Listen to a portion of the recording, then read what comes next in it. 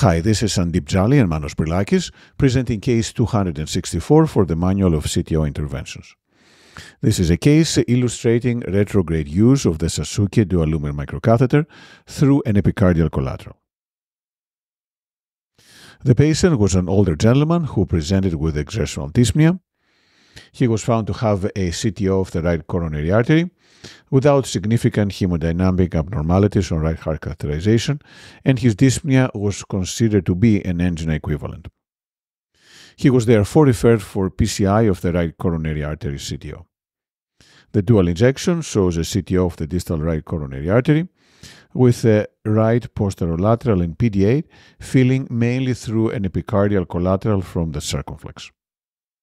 There is also a blunt occlusion of the distal cap with the bifurcation of the PDA into the right posterolateral.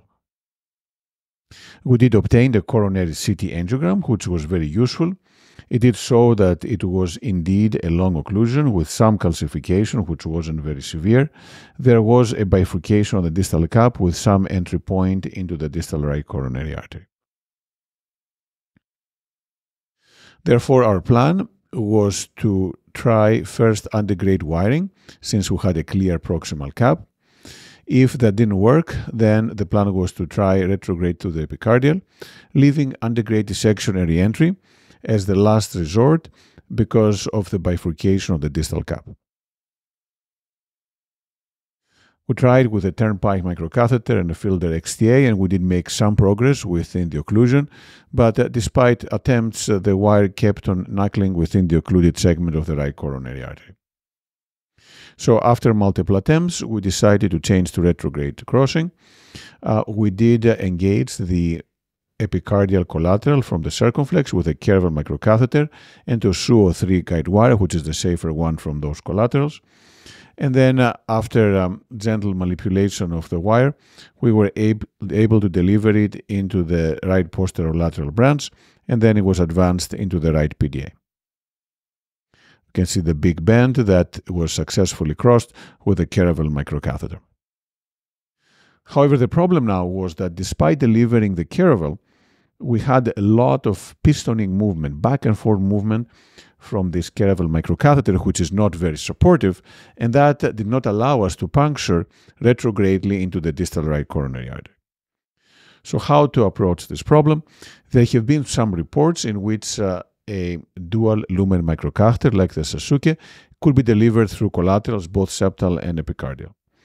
In this case, this was a relatively large epicardial, and we were able to deliver a Sasuke dual lumen all the way to the distal cap over the guide wire advanced into the PDA. And after doing that, we now had much more support to advance a retrograde Gaia Next 2, trying to puncture into the distal right coronary artery. And indeed, after multiple attempts, we were able to advance the guide wire retrogradely using the Antegrade knuckled wire as a marker of where the lumen was going to be. So eventually we were able to advance the Gaia wire into the extra plug space, then switch it for a single lumen microcatheter, and then we were able to get to the distal right coronary artery. We then delivered an Antegrade guide liner coast and did a guide extension reverse cart with a 3.0 millimeter balloon successfully entering into the Antegrade guide catheter. We externalized and then used the same Sasuke dual lumen microcatheter to wire the posterior descending artery as well as the right posterolateral, so now we had Antegrade wires in every vessel. We predilated, and that restored some Antegrade flow. And then we removed the retrograde gear, and that's very important. You don't want to jail equipment, so remove the retrograde gear and then stand it all the way from the PDA all the way to the ostium of the right coronary artery. We then tried to post-dilate, which was challenging because the stent had a hard time delivering. And in cases like this, it is more of a back and forth woodpeckering movement, trying to get the stent through that previously placed stent. And by doing that back and forth movement, rapid succession, we were able to eventually advance the stent further down and then deliver it and cover the remaining part of the right coronary artery. We post-dilated and had a nice result, T3 flow into the PDA, T3 flow into the right posterolateral. However, there was a significant lesion in the posterolateral that was not seen well before.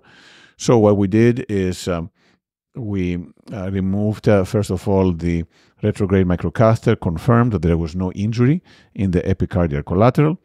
And after doing that, we stented the right posterolateral with a 275 by 15 millimeter stent, and that gave a nice result. Flow restored in all branches of the distal right coronary artery. So there are multiple lessons from this case. The first one is that an epicardial collateral does carry an increased risk compared with septal collaterals. However, in selected cases like this one where there was no septal, the epicardial collateral can provide a good means for recanalizing a complex CTO. The second is that sometimes, especially through epicardial collaterals, if we deliver a microcatheter, especially a less supportive one, such as the